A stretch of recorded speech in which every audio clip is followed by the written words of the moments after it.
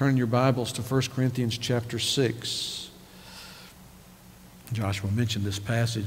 One of the values of preaching consecutively through Scripture is you are forced to face things, because I can't imagine in the course of other type of preaching ministry where I would find myself saying, well, let's look at 1 Corinthians 6 today about taking one another to court.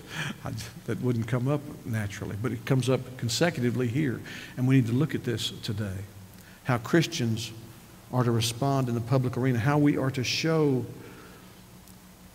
that the gospel of Jesus Christ is more precious to us than anyone else. 1 Corinthians 6, looking at verses 1 to 8 today. If you'll stand with me, if you found that passage. If you don't have a Bible, we're going to put the text on the screen for you so that you can read along with it.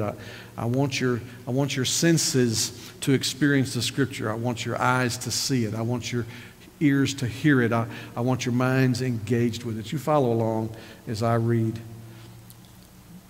these verses. Remember now where we've come from. We've just spent the last 3 weeks looking at 1 Corinthians 5, 1 to 13 on redemptive, corrective church discipline.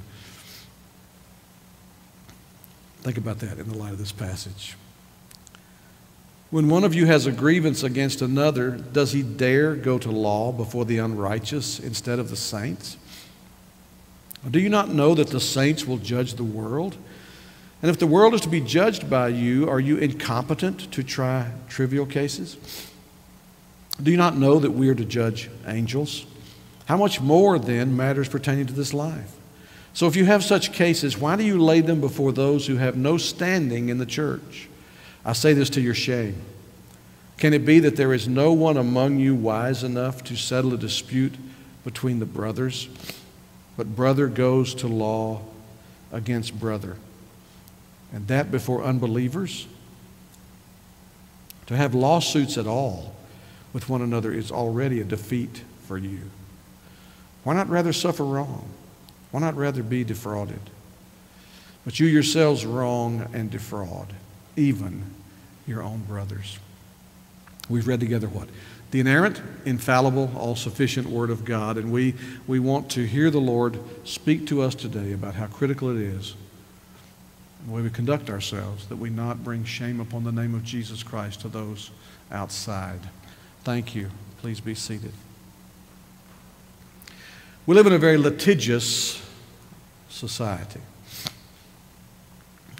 People sue one another at the drop of a hat. You can't watch TV very long at all without a commercial coming on and say, have you been wronged?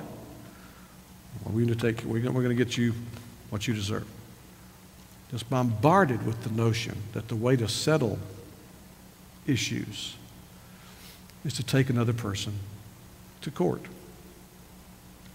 I don't know if people realize this. If you've never, I've had friends who are attorneys who tell me about this. If you've never gone to court suing somebody, someone who thinks they have a claim against another person and wants to go sue them for a certain amount of money, the attorney representing you more often than not will get 40 to 50% of whatever is won in the case. They're as bad or worse than the government. Whatever you think you had, just wait till they cut their part of the pie out. It's a business. Yes, there is a place for the law. Romans 13 teaches that we're to submit to those who have the authority. God has ordained the authorities that exist now. I'm going to talk about that in a minute. But we've got to recognize that suing somebody is too easy in this country. Part of the reason you and I pay the medical insurance premiums we pay is because suing somebody is too easy in this country. That would be responsible litigation. I read yesterday, I think it was, people are now suing, follow me now, people on social media with Twitter accounts are suing politicians, public officials, for blocking them from their accounts in the name of free speech. That you're a public official, I have the right to say anything to you I want to say anytime. It is just gone mad. Add to that we live in a day that's arguably public discourse is as hostile as perhaps it's ever been in public discourse. Now, historian friends of mine say, well, you need to go read what folks used to say to one another years ago, and I appreciate that. But they could not say it in the context of mass media. It was in a letter, or a face-to-face conversation. You couldn't go on Facebook, like I read last night, and threaten to exterminate an entire race because you're angry about something. And here we come, followers of Jesus Christ, wading into the mix.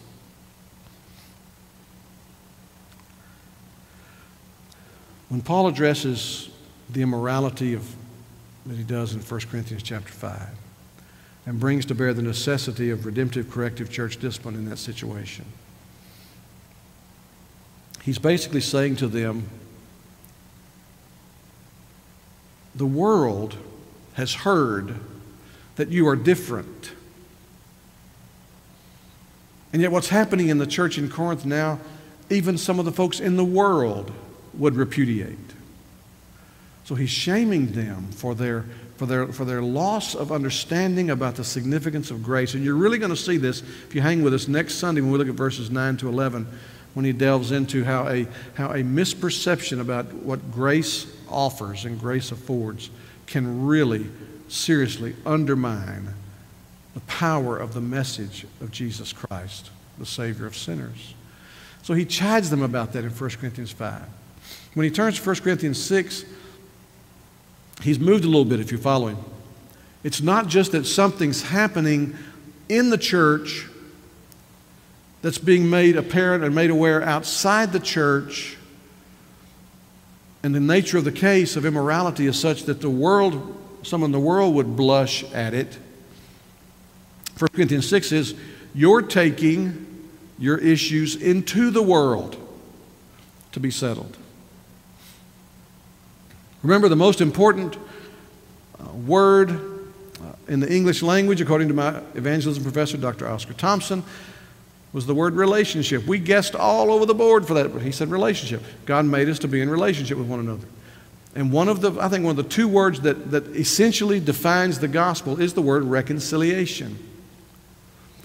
If you've been saved by grace through faith here today, or if you desire to be saved by grace through faith here today, here's the matter. You need to come to God repenting of your sin against Him, asking for His forgiveness, not on the basis of anything you have to offer, but on the basis of what Jesus Christ did, how He lived, who He is, what He came to do, what He accomplished, and what God accepted.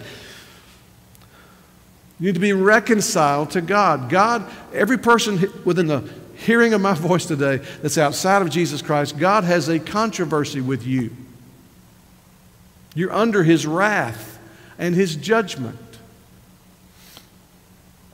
And the only way you settle that is on His terms, receiving His offer of Jesus Christ as your advocate, your one who stands in your place.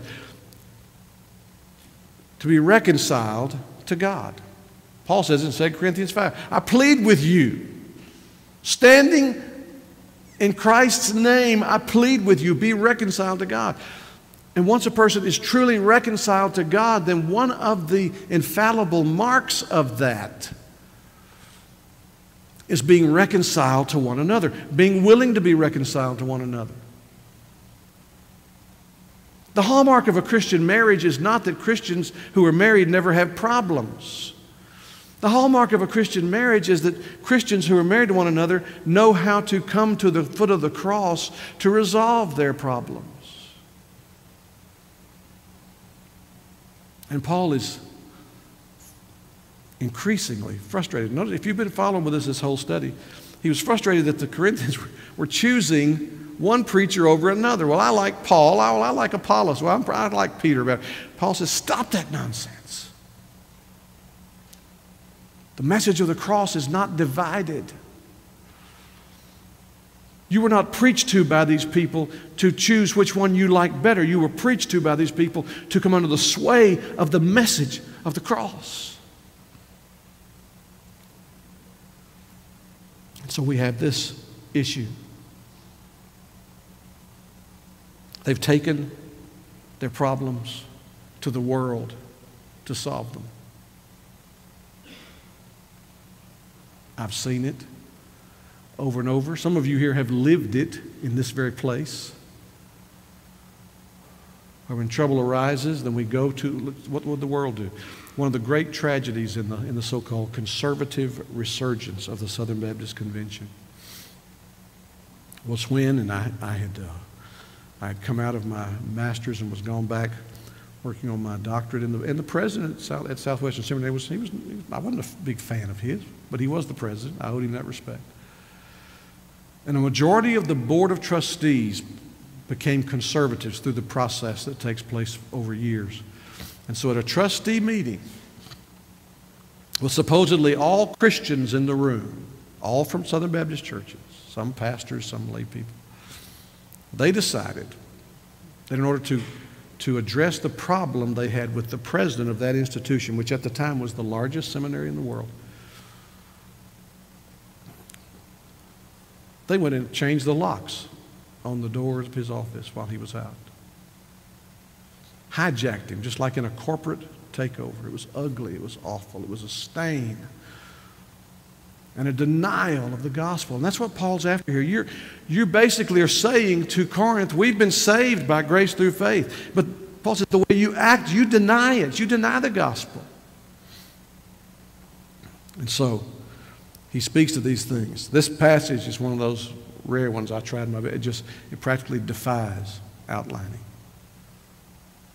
because of how Paul is dealing with this here. So we're just going to look at it a verse at a time. Now, Paul has just come out of this. Purge the evil from among you, verse 13 of chapter 5. Purge the evil from among you. When he says that and says this next, then you know that Paul is not saying that the only evil that is present in the church in Corinth is an immoral man. He is at the heart of it.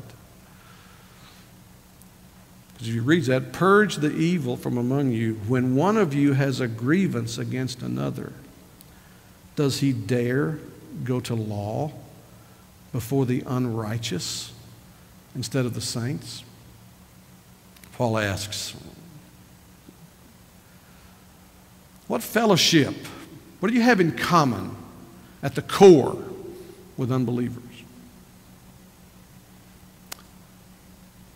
He's thinking about that now. You dare? It hasn't happened often in my ministry, but it's happened a couple of times. Where a fellow walks up to me. Karen and I were out shopping. Now I knew the person, so we recognized, our eyes met, and he said, I want to ask you something. I said, yeah. He said, is so-and-so a member of your church? Well, now, I didn't go into the excursus to tell him it's not my church, it's the church of the Lord Jesus Christ, and I happen to be pastoring. For the sake of brevity, I said, well, this person was, but they left our church to join another church. Why? He said, he's suing me.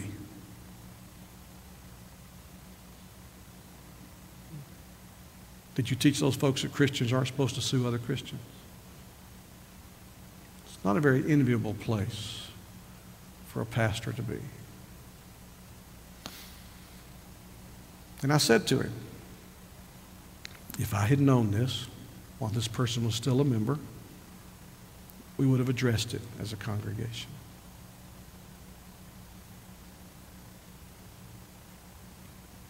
Paul's concerned here. He uses the word dare. It's a word that expresses shock. I'm shocked that I would hear this. And he says they have a dispute. This idea of dispute, it's really, if you could look it up in its original, it's a term that was used for going to court over a lawsuit.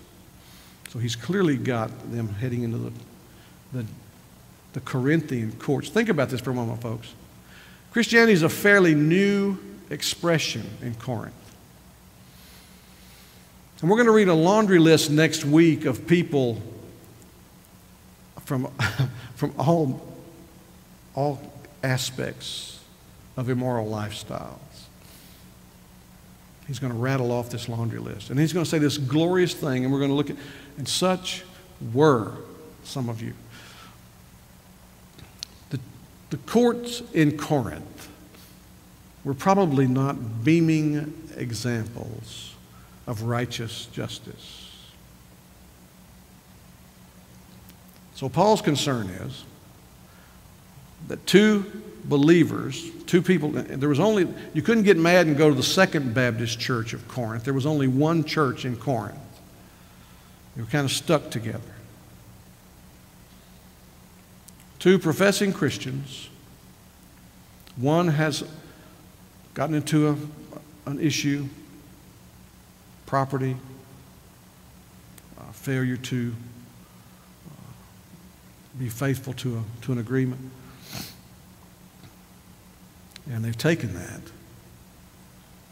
Rather than for the sake of Christ, rather than to work out the beauty of the gospel of being reconciled to one another, they've taken that to the Corinthian court. Now, Paul is, again, he's not naive. He would stand and speak. If you want to look just real quickly, Acts 18, verses 12 and following, Paul stands before Gallio. He was the proconsul of Achaia. When the Jews had attacked him, Paul at one point appeals to Rome. I mean, there's a place to go to court, so don't misunderstand what I'm saying here. And I hope we can flesh this out, let you see that when redemptive, corrective discipline fails, in other words, when a professing Christian fails to act like a Christian as we work them through the issues that Jesus and Paul outline on that, then as surely as you treat them as a heathen and a publican that Jesus says in Matthew 18, they're acting like a non-Christian.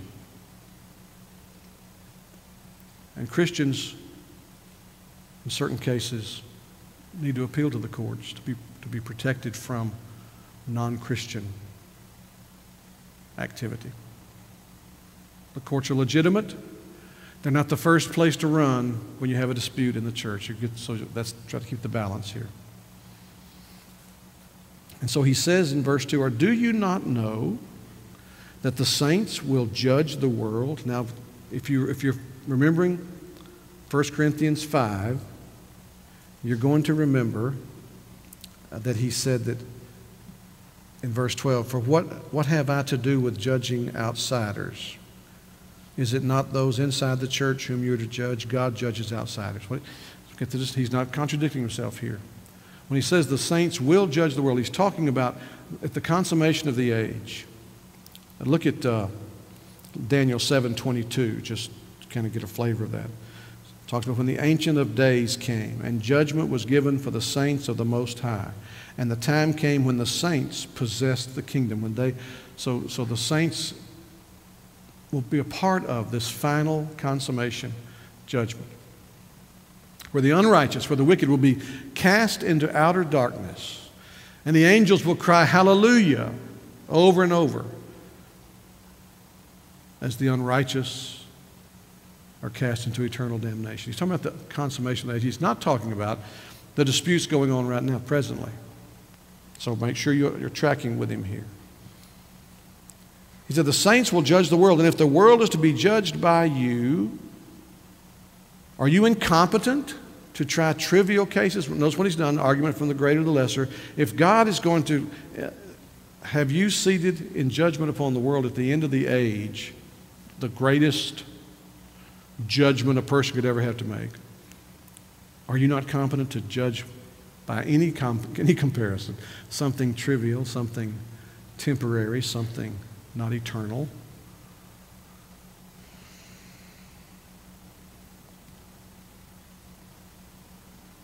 So the difference is 1 Corinthians 5:12 is about temporal judgments. 1 Corinthians 6:2 is about the judgments as eternity is ushered in. He doesn't tell us what the issue is. What he's dealing with here is that because they have the mindset that that's the first course of action. I like what Linda did with the bulletin. In God we trust. No, second thought, I'll see you in court.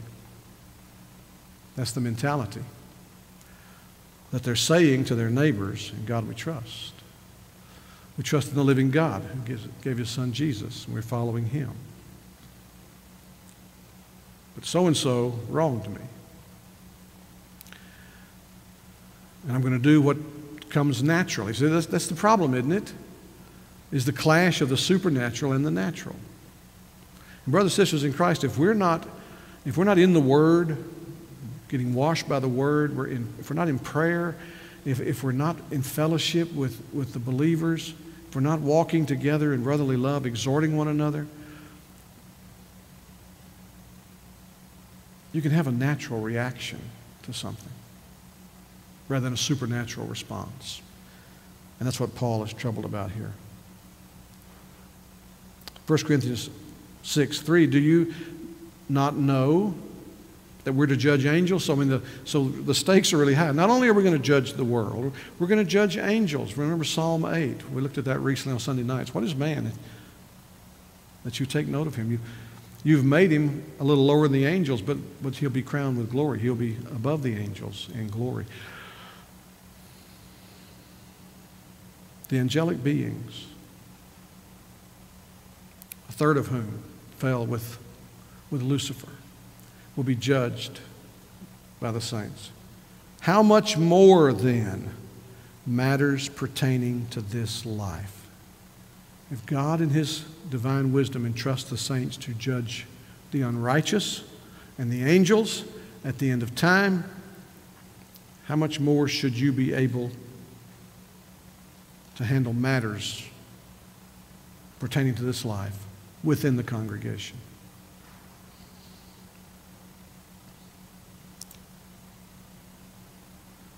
So he says he's ashamed.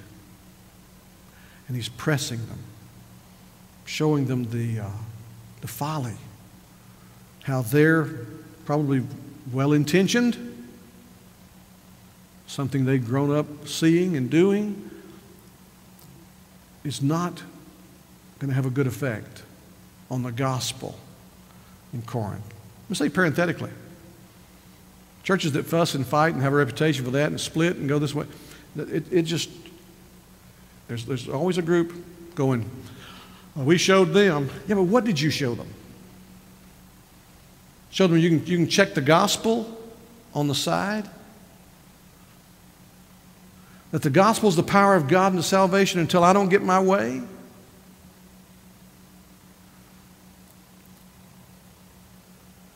So he says in verse 4, so if you have such cases, now cases, there's apparently more than one of these going on.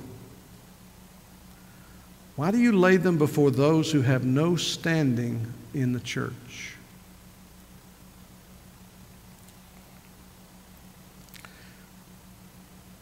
Why would you appeal to the authorities? Paul says, would you bring the authorities inside your meetings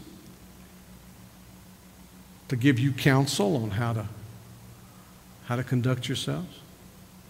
Would you bring somebody who's not reconciled to God into your midst to help you be reconciled to one another? Doesn't that somehow send a message that the cross of Christ is great, but it's not enough?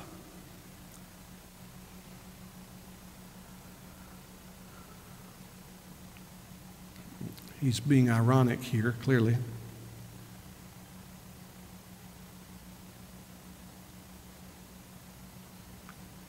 The civil authorities whom we are called upon by God to respect. Let me say parenthetically, I despise the things that are being done to our president, not because I'm a supporter of our president, but the level, the open threats that he be assassinated, the calls for him to be murdered, the temerity of people, it is a mark of how far we have fallen as a civil society. And Paul says here, yeah, submit to kings. He's written that. but you don't bring them in. They may force their way in, which they do all over the world right now with our brothers and sisters in Christ, but you don't bring them in to help you be better Christians. They have no standing. That is, they would, for them to stand and speak in a Christian assembly, can you see how that would mock it? It would be an abomination for that to happen. Paul says, all you've done is you simply circumvented. You haven't invited them in, you've gone to them. And for Paul, that's the same thing. In verse 5, I say this to your shame. Can it be that there is no one among you wise enough to settle a dispute between the brothers? What's he saying there? Have you surveyed the Corinthian church and concluded that the people there are so dull you couldn't trust them to give you a good perspective on your problem? Your problem is so great that you can't trust your brothers and sisters to give you a reasonable response, and so you're taking it to people, probably virtual strangers.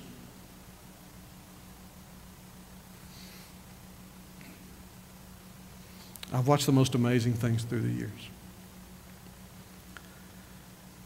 I'm doing marriage counseling. I think of one particular couple. And I said to one party in the couple, I said, here's what I need you to do. I need you to do this and this. And then it involved being sure that we could get a good reading on what was going on. And this person just refused and just put me off, was offended that I would suggest it. And so then I followed this matter when it finally went to court, when they were suing one another for divorce. And I sat there, and this judge, who was a total stranger to this person, said, all right, I'm ordering you to do this, this, this, this. The response was, yes, ma'am.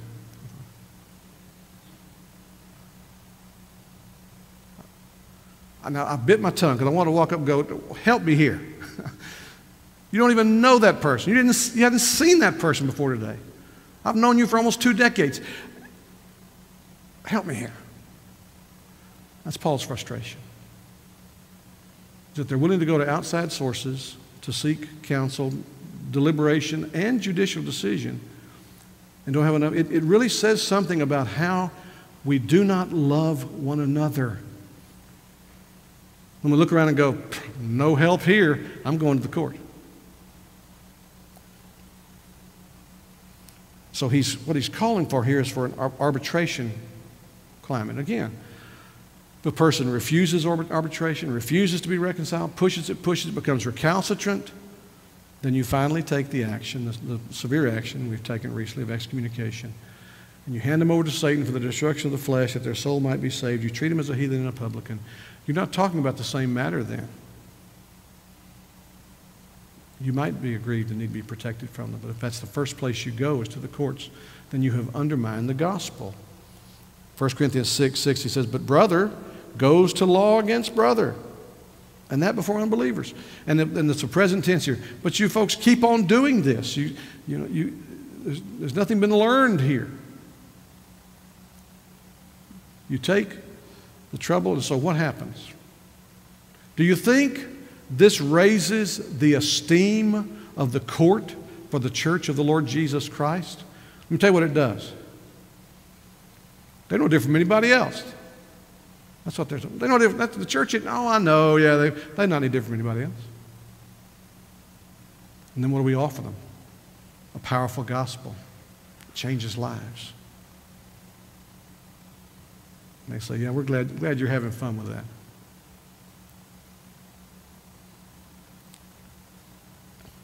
Then verses 7 and 8. To have lawsuits at all with one another is already defeat. What was he saying here? You go to court thinking, because that's the only place I can have any hope that I win. And Paul says, when you make that move to court, you lose. No matter what comes out of it, you have lost. Why? Because your witness for the gospel has lost. Your testimony that the gospel is powerful. That's what I try to tell couples over and over and over when they want to get a divorce and they claim to be Christians. You are trampling the gospel underfoot. What you've said is that the gospel is the power of God to salvation unless you happen to live with my spouse. And it's not powerful enough there. I hate divorce. And I've seen it in my family, and I hate it. It is a blight.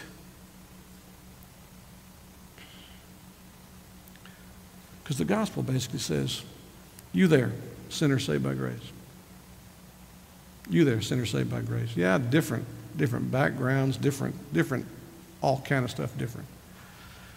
But if you'll promise to follow Jesus Christ, and if you'll promise to follow Jesus Christ, if you promise to repent of your sin when you sin, and forgive when you're sinned against, if you promise to repent of your sin, and we're going to show something very powerful to the world.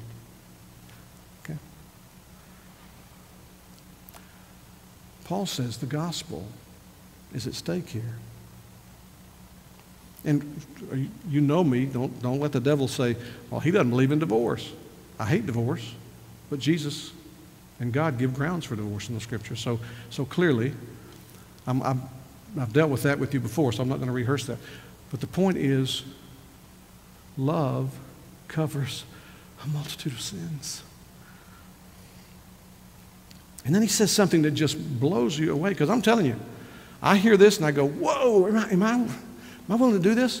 Why not rather suffer wrong? Why not rather be defrauded? And then he gets him with this double-edged sword. He says the problem is, what has set this in motion, this tragedy of Christians going to heathen courts to settle their disputes, is that before that happened, but you yourselves wrong and defraud. Because there are people doing wrong to others, which has been met with the response of, well, because you've done me wrong, I'm going to the courts, and Paul says that's wrong.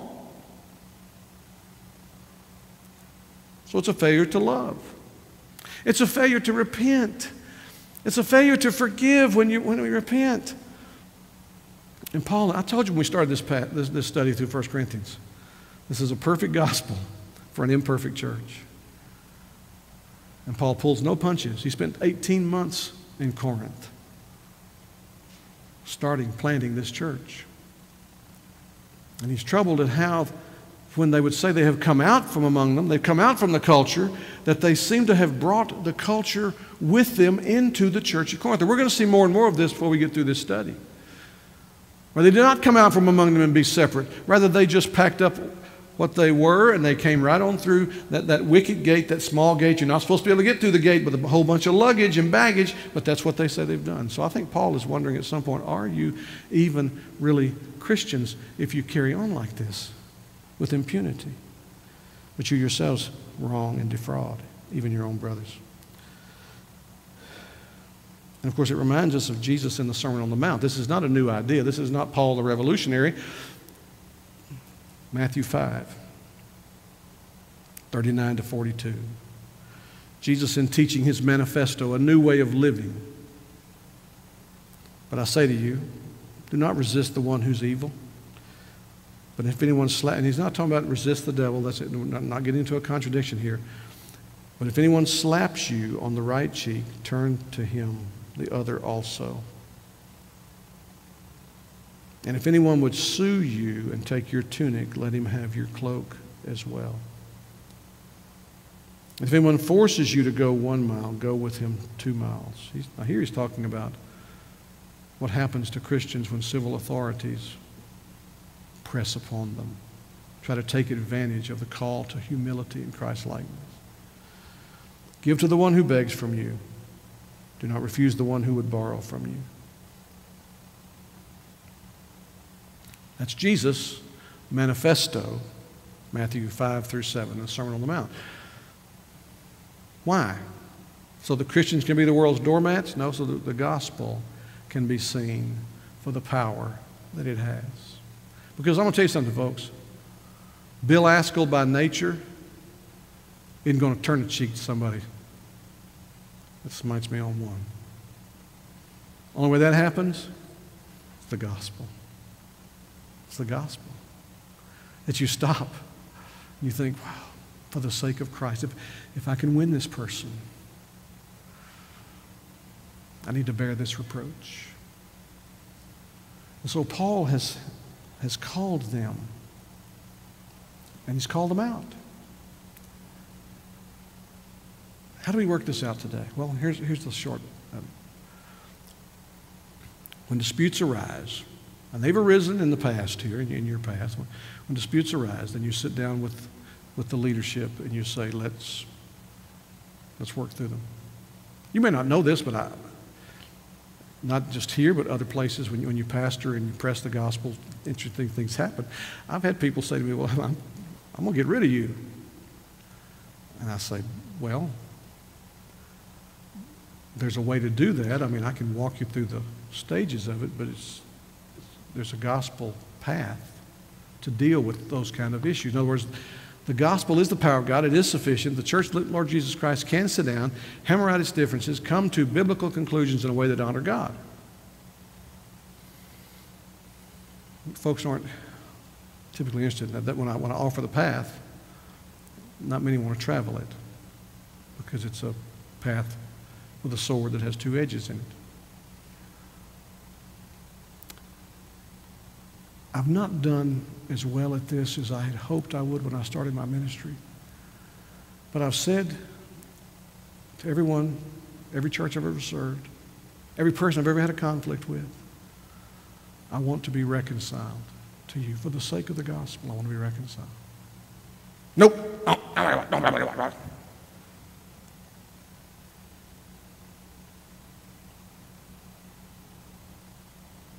Tragic. It's tragic. So the question I leave you with, are you willing for the glory of God? We don't have anybody suing anybody here that I know of. Like I said, I was approached not that terribly long ago by somebody in town who was concerned that the person he thought was a member who was a former member was suing him.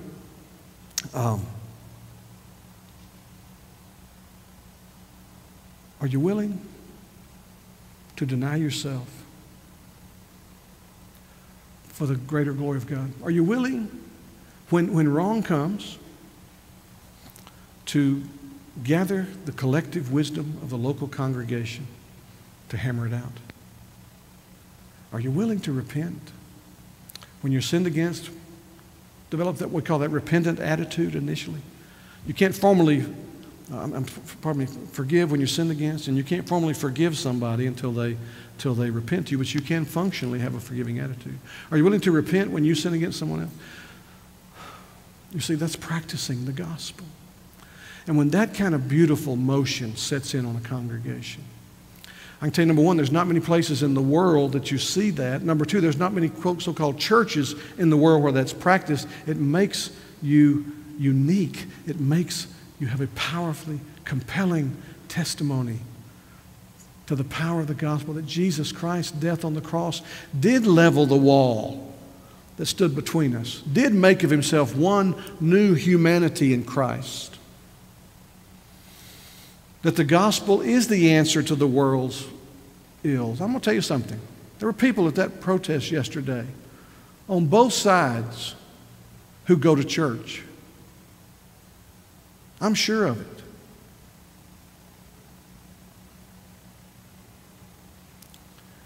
And racism is hateful. And it's heresy. And it's an assault upon the Creator who made us in the image of God. So we've got to step forward. I've got to start with me. You've got to start with you. To speak a reconciling word. To ferret out our prejudices, our willingness to pull the trigger of the world too quickly when the devil throws an issue in the middle of the church. And show that Jesus really is the way, the truth, and the life. That his word is a light unto our feet and a lamp unto our path. And that everything that was written in the Scriptures was written for us. That we might have hope. We've got to rise above the Christianity that has a Bible open until something goes wrong and goes, that's it. I had a fellow say to me, and I'm going to close with this, I promise. Years ago, I was dealing in a dispute, talking to him. He was mad because we had gone to try to rescue his daughter who was living in sin with a man. Trying to talk to him at church. And he said, "Preacher, let me tell you something." He said, "I run heavy equipment for a living." He said, "When they first put me on that heavy equipment, I had my manual, my owner's manual out, learning how to run it." Because I kept bringing scripture to him. I said, "Well, the Word of God says." And he said, "But the day came, preacher, when I closed that owner's manual and put it down and I ran the equipment." I said, I'm trying to follow your analogy here. Are you suggesting that it's time to put the Bible down? He just looked at me. That was exactly what he was saying. He might as well have said, "I don't care what the Bible says. Here's how I feel." And when that happens, the gospel is gone.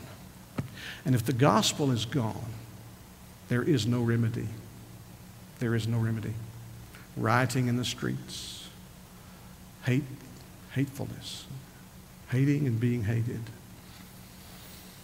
bloodlust. And that's where you and I live. This is the society we're going to raise our children and grandchildren in. And it'd be easy to go tuck and run, get in bed, pull the covers over your head. That doesn't answer anything. But we do have the answer, and we have the remedy. But it starts in our believing it personally, practicing it congregationally, and then sharing it with a world that is hurting and doesn't want to hurt, but doesn't know how to stop the hurt. Paul tells us the gospel of Jesus Christ is a call to deny yourself, take up your cross daily, follow him. If you don't know Jesus Christ, your Lord and Savior, I invite you to come to know him today. Whatever turmoil is going on in your life, it'll only be turmoil and only get worse until you come to the foot of the cross. Only there can you sing "It Is Well With My Soul." For those of us who are Christians, let's commit today to redouble our efforts to live as Christ followers, because you're going to hear an awful lot of nonsense this week if you simply open your ears. We better be ready to give an answer to everyone. Whether they ask us, whether they see hope in us or not, I pray they see hope. Give an answer where hope is found in the cross, the life, death, resurrection of Jesus Christ. Let's pray. Dear Holy Father, God and Father of our Lord Jesus Christ, we come to you today and we look at this, and Lord, as I read about the whole issue of courts, I pray for marriages, that we'd be able to stay out of the courts. God, have mercy. I pray for our congregation, Lord. I thank you for the men and women who name the name of Jesus in this place, and I pray that you will protect us from the evil one who comes to kill, steal, and destroy. And he would like to turn us on one another. He'd like to convince us the only remedy is to walk away, or the only remedy is to go to the courts. I pray, dear God, that we will commit to the transforming power of the gospel, the reconciliation that comes between us and you, and then by your power between us and one another, help us to shine as a beacon to this dark and decaying generation. We ask it in Jesus' name. Amen.